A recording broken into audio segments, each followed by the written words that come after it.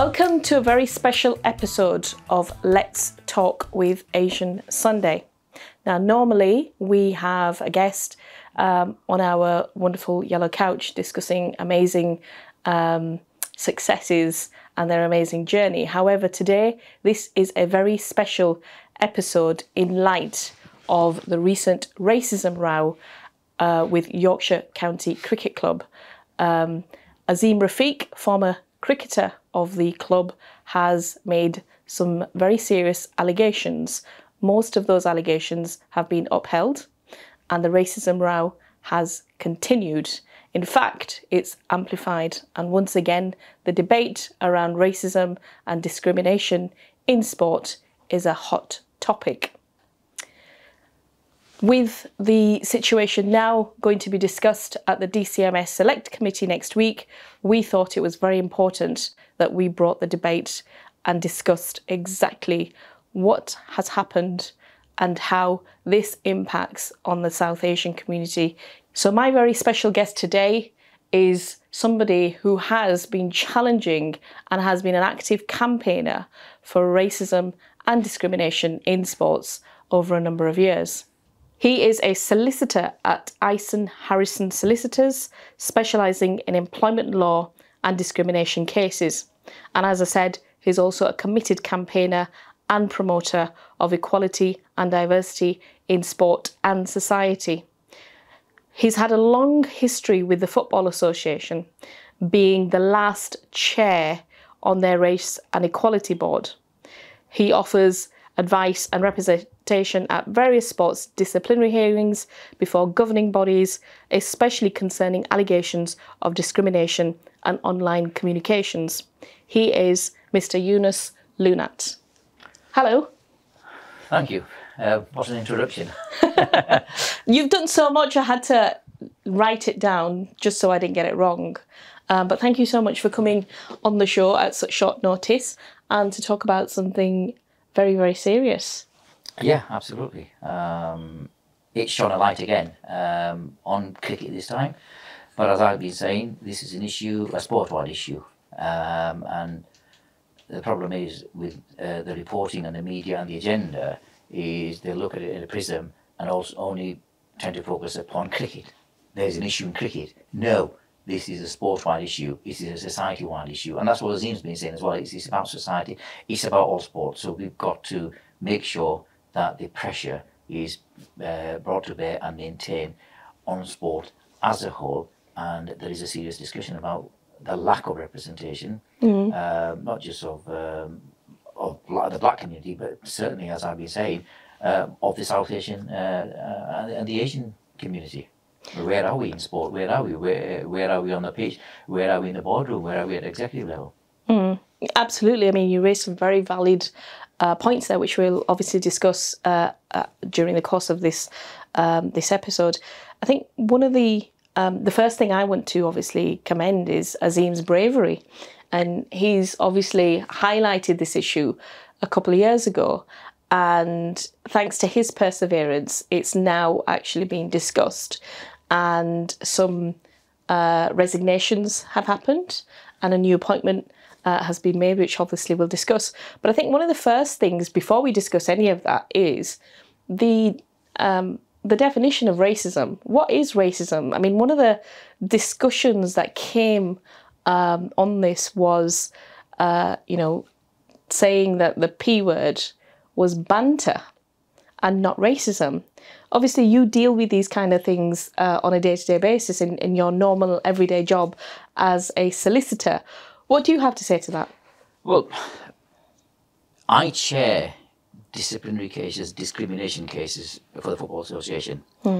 And for a participant appearing before a commission to try to use a defence of banter when they're being accused of acting in a discriminatory way, there's nothing worse that a participant can do that will wind up the commission than try to describe that as banter. It's only banter because they've been getting away with it all these years, and they think they can still get away with it. But society has changed, society has evolved, and certainly the P word, the N word, the Y word can never ever be reduced to banter, because it has got historical baggage, it's denied opportunities and subjected to people of those community to suppression. So it can never ever, and to say so is an absolute insult, certainly in today's society, and let me say this. This isn't the first time that the P word or the N word or whatever, or even gender-based discrimination has been attempted to be reduced to banter. This time it is certainly getting the appropriate attention that it should. But we've been here before, and people forget this. Not many years ago, there was an incident. There were two incidents in football I can relate to, and in both instances there was no accountability. And this is what I've been saying for many, many years. There is a lack of accountability, and this is where we have to. This is where I absolutely admire Azim for his tenacity and perseverance. We had the incident in football where Malky Mackay was found to have exchanged offensive messages about various communities and various people. And the LMA, the League Managers Association, basically described that as banter, and there was no accountability. Secondly, there was the incident with the then Chief Executive of the Premier League exchanging messages with a solicitor, basically demeaning women, sexist jokes, and that was washed away as banter. And again, there was no accountability in the sporting world. Yes, there was, where the solicitor was rebuked by the Solicitor Regulation Authority, but there's no accountability in football, in sport. And that's been the problem up to now in football.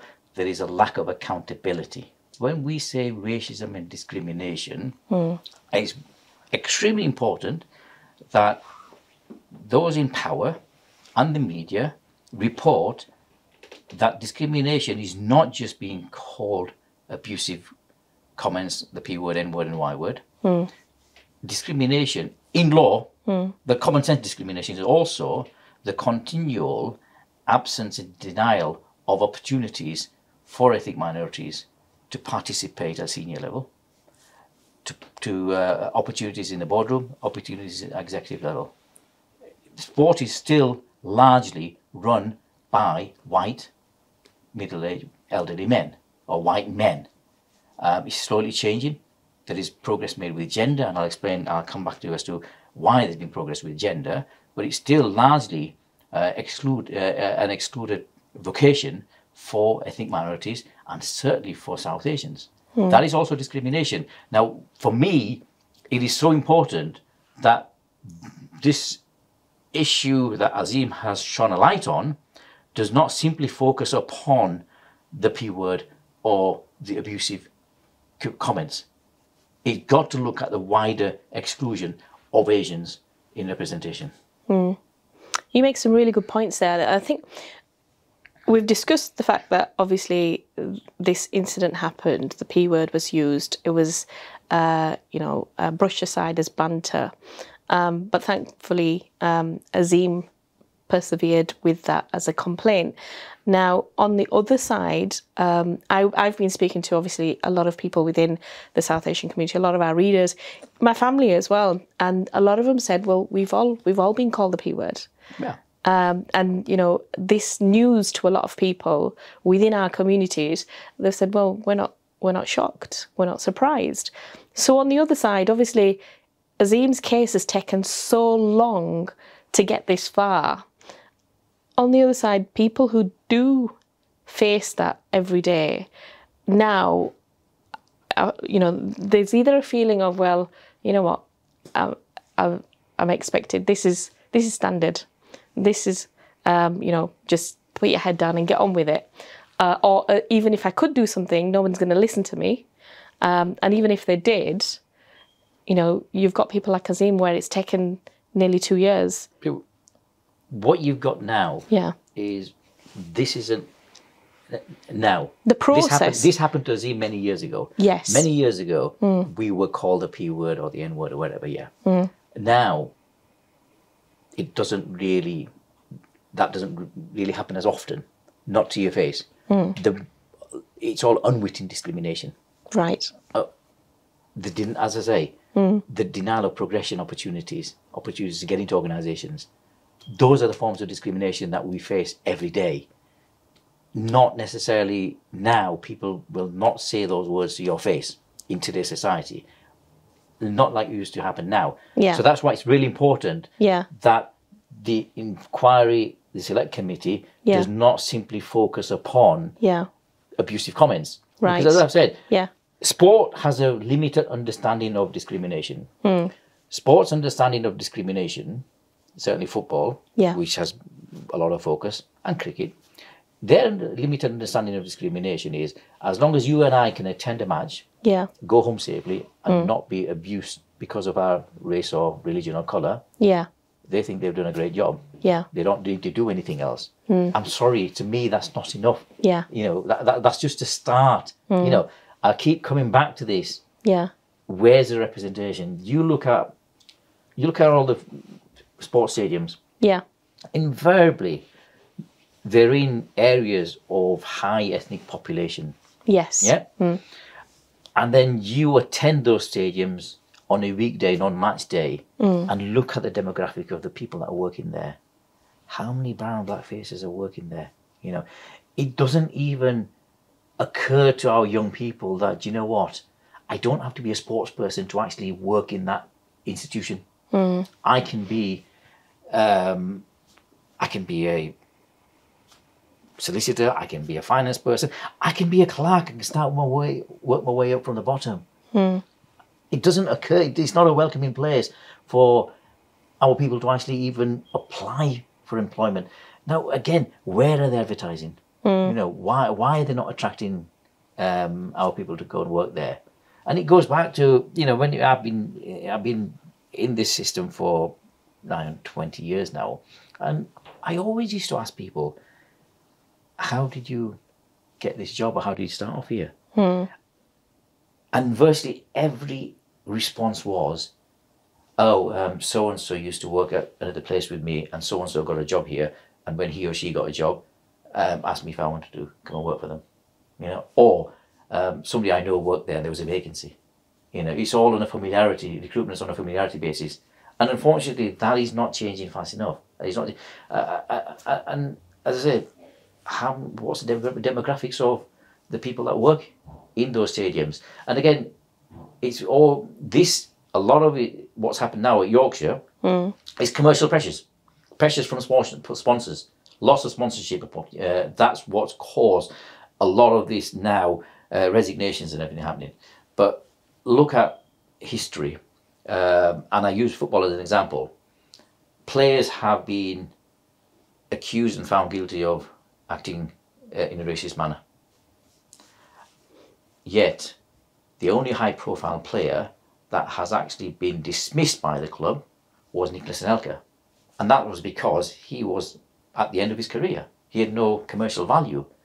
But we all know who they are. They are high-profile players that have been found guilty of racism in football, and the clubs have taken no action against them at all. Yet, they keep telling us we have a zero tolerance policy. What is zero tolerance then? What is zero tolerance policy? What does it mean? You know, and again in here, it's because it seems to me that once the sponsors started drifting away, then heads started to roll. But what I say also is, it's all very well the sponsors saying we don't want to be associated with racism or racist behaviour. Again, accountability, I would say to the sponsors, let's look at your organisations. Let's look at the top of your organisations. What do they look like? Is that representative? It's not enough just to say, we don't tolerate, we have a zero tolerance policy. What do you look like? Big can of worms there, Yunus. I think one of the other things I wanted to, I mean, we're going to come back to quite a lot of the points that you've raised there. One of the things that I wanted to lead on to, so obviously we looked at racism, the issue around, you know, what that definition is. When the initial report came out from Yorkshire County Cricket Club, they acknowledged, they upheld some of Azim's allegations and said, yes, there was racism, but they denied institutional racism. What's the difference? And why is that important? Because Azim really, and again, credit to Azim, because he really pushed, because he felt that there was, and obviously we've seen progress on that as well, haven't we? Yeah, again, what is the definition of institutional discrimination? And then let's decide if sport, and I say sport, is sport institutionally discriminatory? Institutional discrimination is the inability of an organisation to provide an appropriate and professional service to a group of people because of their colour, culture, ethnicity. And that manifests itself in processes and attitudes.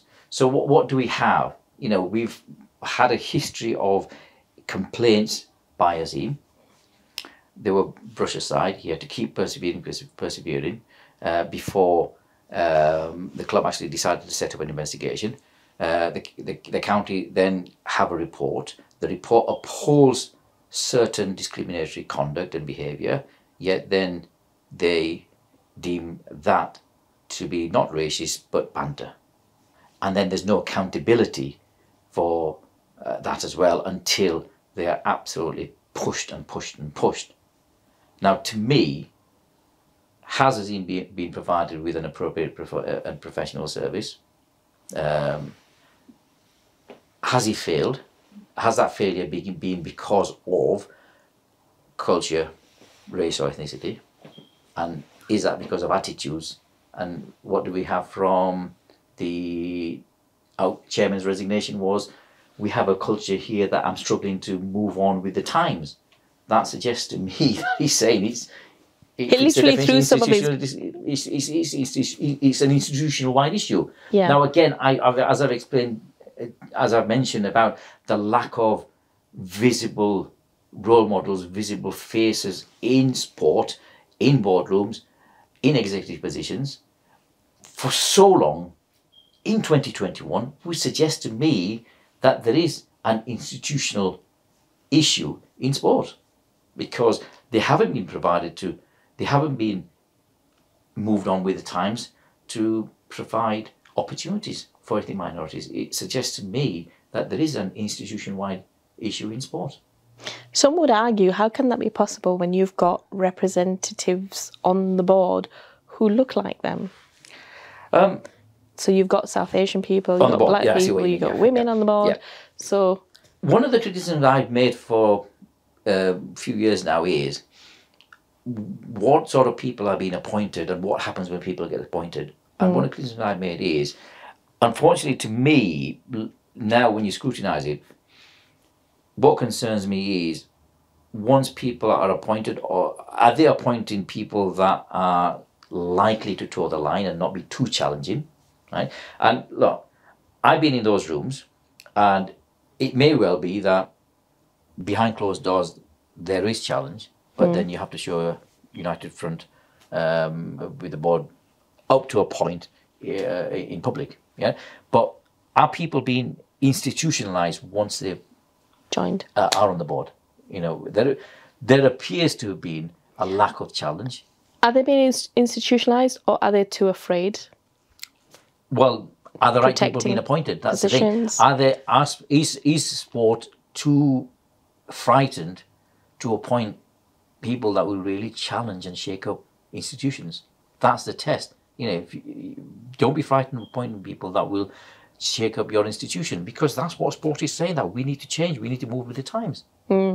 Which is interesting, because obviously there have now been resignations at the Yorkshire County Cricket Club on the board, but also the chair's recently resigned. So obviously lots of new recruitment, and this is going to be a very important recruitment, because they are really going to have to rebuild this club that's had, well, very bad image, and apparently obviously some financial constraints with sponsors now also dropping. If you were to advise in terms of selecting, recruiting the board, what advice would you give? Well, they've got to be brave, as I said. Must not be frightened of appointing individuals that will challenge, because that's what you need internally. Yeah, an organisation needs to be challenged to keep growing. if there's no challenge, then individuals and organisations stop growing. They need to look wide and not simply focus on cricket. There's a lot of the people that worked in other sports that can be transferable skills, and I use the example of football again. Whilst football receives a lot of profile or of coverage and a lot of negative publicity as well because of the profile it has, but what this has shown is football is way ahead of cricket when it comes to dealing with this sort of thing. I dare say football would not have allowed this process to have been dragged out for 15 months and still no conclusion. The FA would have been absolutely crucified as a governing body. The ECB hasn't been scrutinised to the same extent that the FA would have been. And as I've said, where are the kick it outs and strong voices of cricket? I haven't seen or heard anybody. I'm struggling to actually recall anybody that's actually ever challenged the ECB in a big way like football gets challenged regularly. Where are these voices? I mean, unfortunately to me, the cricket playing public, South Asians, have been too easily satisfied. I wouldn't use the word complicit, but too easily satisfied by little scraps that have been thrown by the ECB in Yorkshire. When you have the South Asian community that is actually keeping cricket going as a major sport, over a third, 35% of cricket is played by the South Asian community. Well, what that tells me is, but for the South Asian community, cricket would be a minor sport and actually would lose its funding. We're ticking the boxes for the ECB to continue to receive Sport England funding. Yeah. And haven't realised the power the South Asian community has. You make a very valid point there, because obviously, you know, you've got the institution, the board, their side and their responsibilities, but then there's a responsibility incumbent upon us if we know that somebody has been subject to racism, bullying. You know, these organisations that you refer to, Kick It Out, for example, you mentioned, but Azim has also tweeted about the National Asian Cricket Council. When he openly declared and made the allegations against Yorkshire County Cricket Club, these organisations that say that they're there to stamp out racism, to ensure that there's a level playing field, they were very slow, and some still haven't even spoken to support Azim. Why do you think that is? Why do we have this? Why are we in this kind of state? Why is there this kind of culture? Bear in mind, is there a limit to be a campaigning body or not? I have seen a lack of a voice. It's a union, the Professional Cricketers Association. You know, when this first started, I actually wrote a piece at the time, last September, and I questioned, you know, where is the Professional Cricketers Association? Because I bring it back to football, and the PFA would have been all over this and supporting Azim, and the machinery of the PFA would have been all over this, but we've heard nothing from the Professional Cricketers Association. And I question whether Azim has received any support at all from the Professional Cricketers Association, because even after, in the last couple of weeks, when all this has now come to the fore, I still haven't seen or heard anything, any comment from the Professional Cricketers Association. And I mean, they're supposed to be, once you're a member for life. But why are they even now not supporting him? And it's really concerning, the lack of the organisation, the lack of support in cricket. Yeah. I mean, it does raise the question whether they're fit for purpose. That's for other people to judge, you know, but certainly the lack of voice, the lack of support, the lack of condemnation of what has happened to Azim from his union, the absence of it, is striking. And what about the clubs? Because there's lots of cricket clubs. I mean, I remember, and obviously you're from Kirklees, I remember going to a presentation, I think, and I don't want to mention the club, but it was in Batley, and the chief executive of Yorkshire County Cricket Club was invited. And it was literally red carpet treatment for him, and he's there giving speeches and giving out trophies and awards. But as clubs, there's sort of no accountability to bodies like YCC to say, look, you know, we need you to support us, we need you to give us more, we need you to, or to challenge racism, for example, to challenge why people from our communities are not getting those opportunities. So, you know, what can clubs do? And are clubs doing enough, or are they just, you know? I've been saying for many years that it's not enough simply for the likes of your Mark Arthurs and whatever representatives from the counties just do a 10-year presentation evenings, you know, eat samosas and kebabs and a bit of food and dish out a few medals and that sort of thing. It's not enough.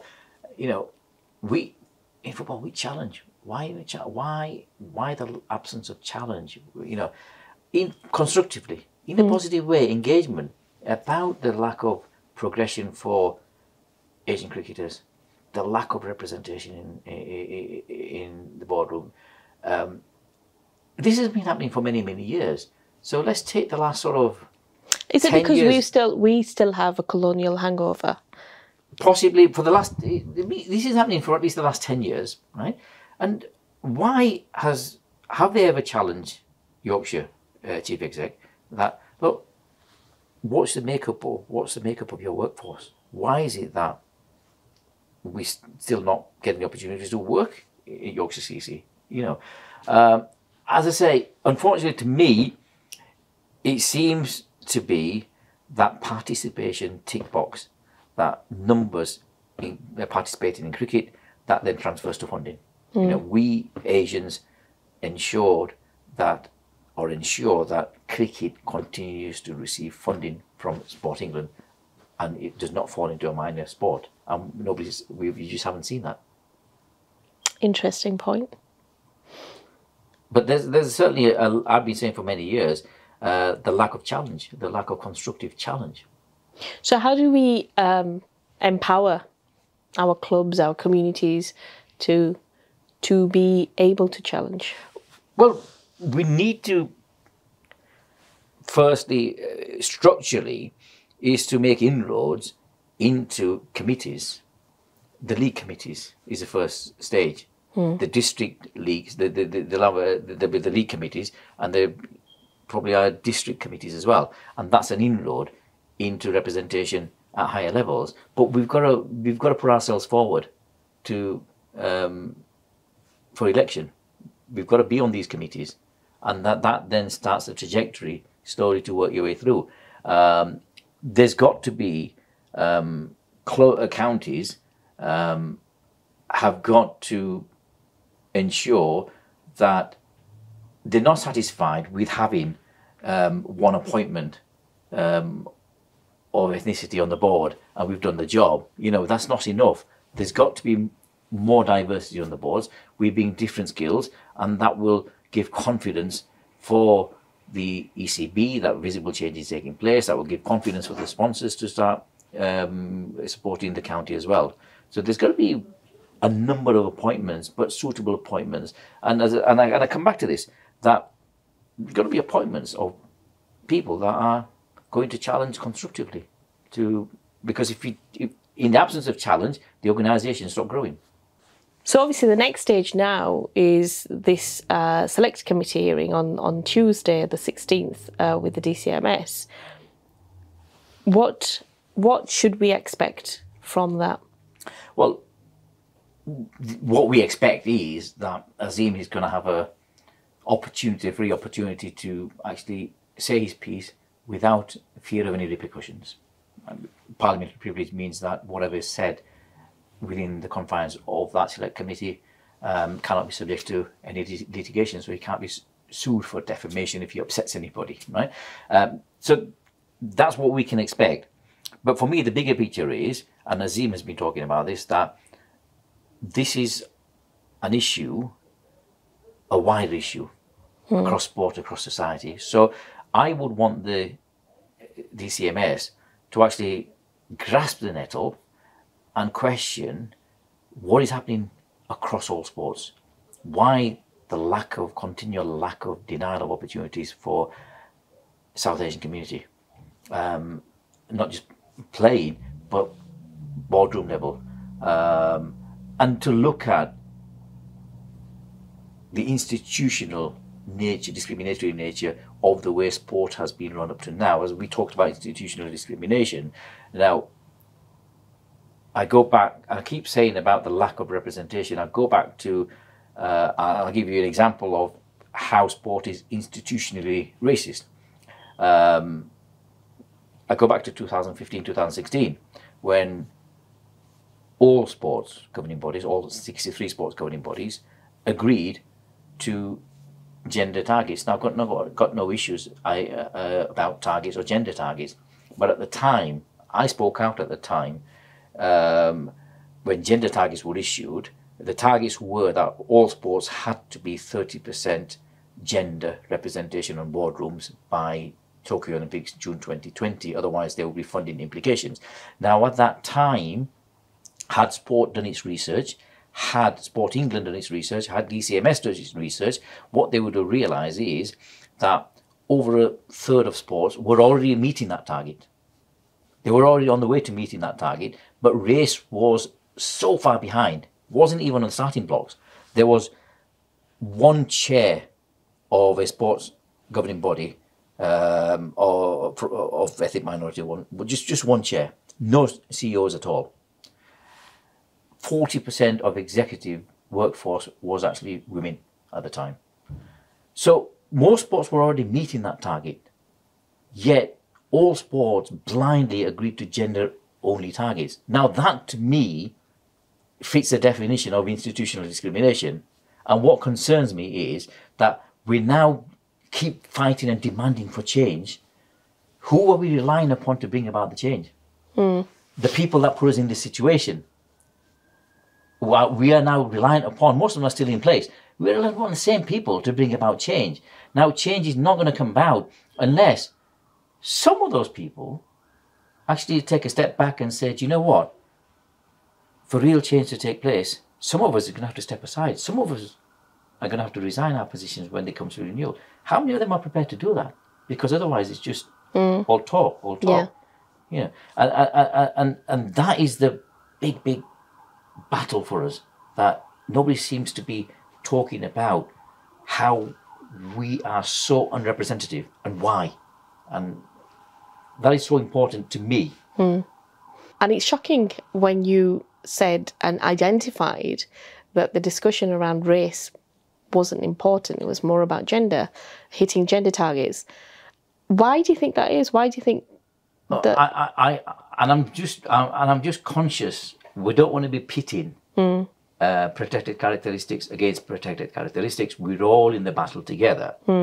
But for me, leadership is about being able to see the big picture. Leadership is about being able to standing up and say, despite pressure on gender-only targets, there are other protected characteristics that are actually more of a priority, are lagging behind even further. So no Sport England, we don't agree with what you're suggesting. Despite the threat of withdrawal of funding, we've got to look at the bigger picture. Because that was 2015, 2016. We had no chairs at all of governing bodies. Even now, 5-6 years on, there's only one chair. Only one chair of colour. You said you raised this at the time. What's been the response? It fell on deaf ears. Shocking. Now, at the time, again, I go back to, there were people of colour, of ethnicity, on certain not in this board, but more so in advisory groups of governing bodies. Where was that voice? Where was that voice? Would you say there's not enough people speaking up about it and it's just lip service? It may be that those conversations are taking place behind closed doors, but there comes a time when principled stance has to be taken and people have to come out and say, look, this is what we said at the time. This is what we say. You know? And this is why this meeting, the select committee meeting on Tuesday, is so important, to make sure that these discussions, the points that you've raised also come out? Absolutely. This, as I said, this is a pivotal moment for the South Asian community.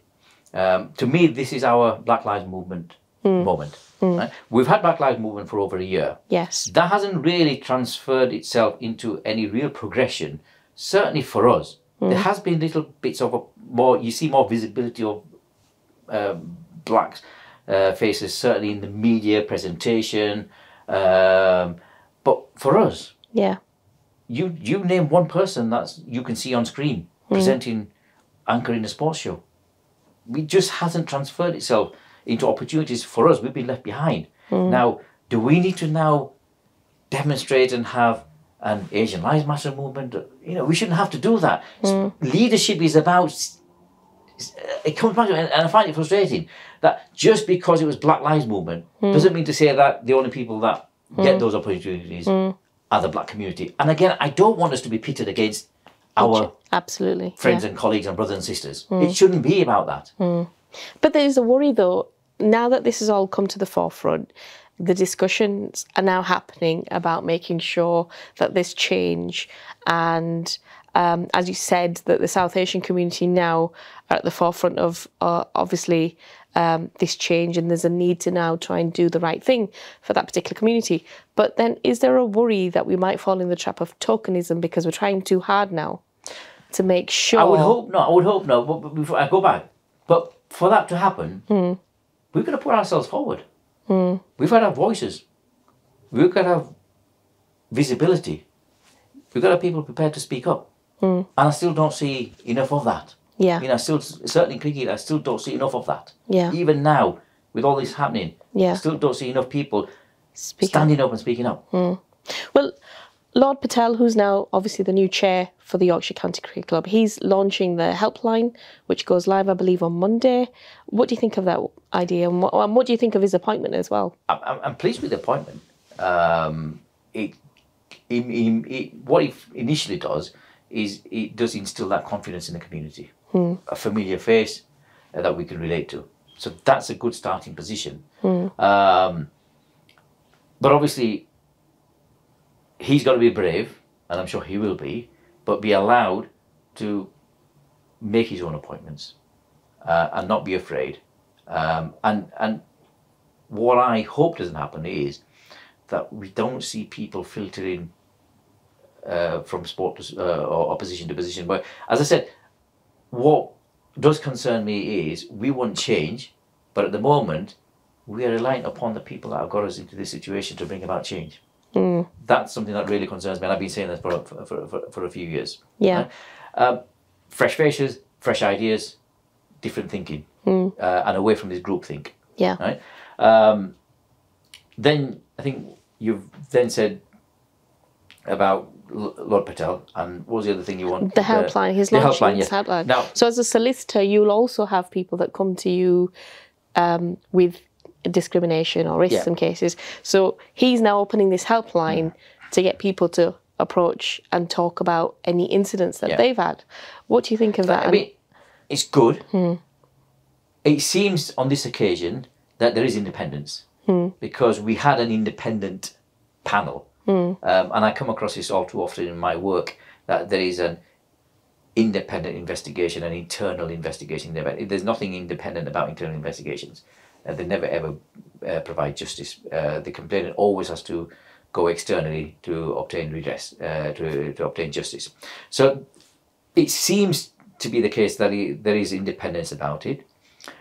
What are they going to do with all this information? What are they going to do with all these complaints that they're going to raise, that they're likely to receive? Right? Some of it's quite nasty discrimination, but what I think also needs to come out of this, and I've heard cases of clubs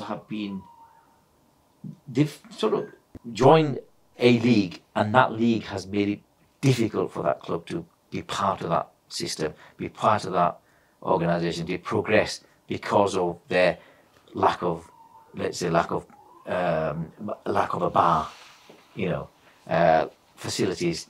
So that's also held back the Asian community. And why is it that that has never ever been properly challenged. That alcohol is something that the Muslim community will not facilitate under any circumstances. So why are we continue to allow certain leagues to insist upon having a bar to be a member of that league?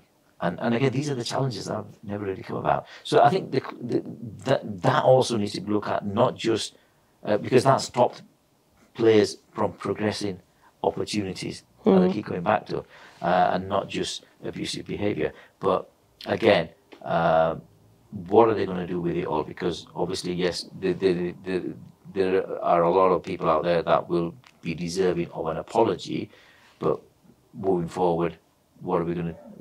The whistleblowing helpline will open up a kind of worm. What's the end game for the county?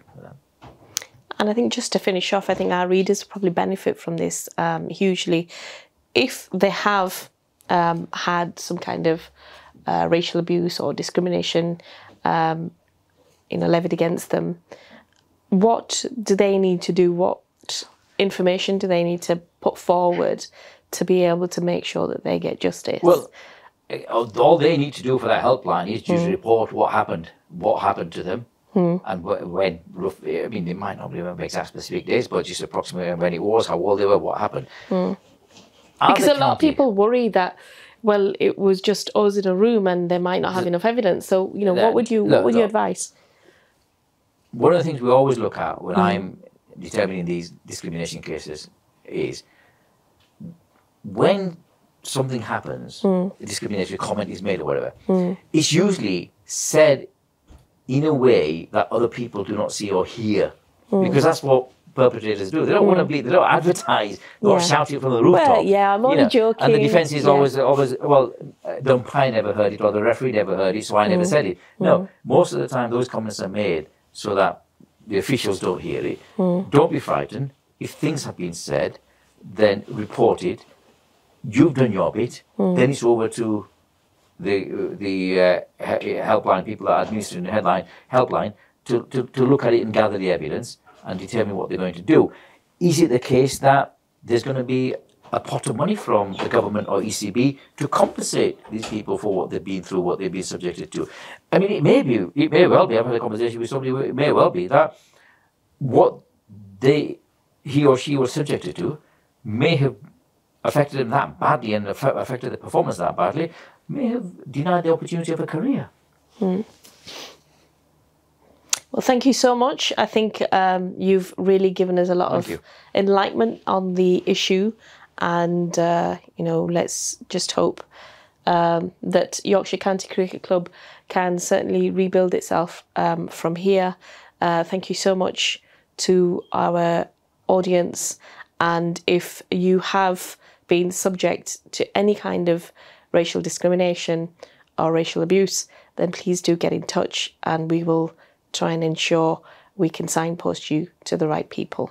Thank you so much.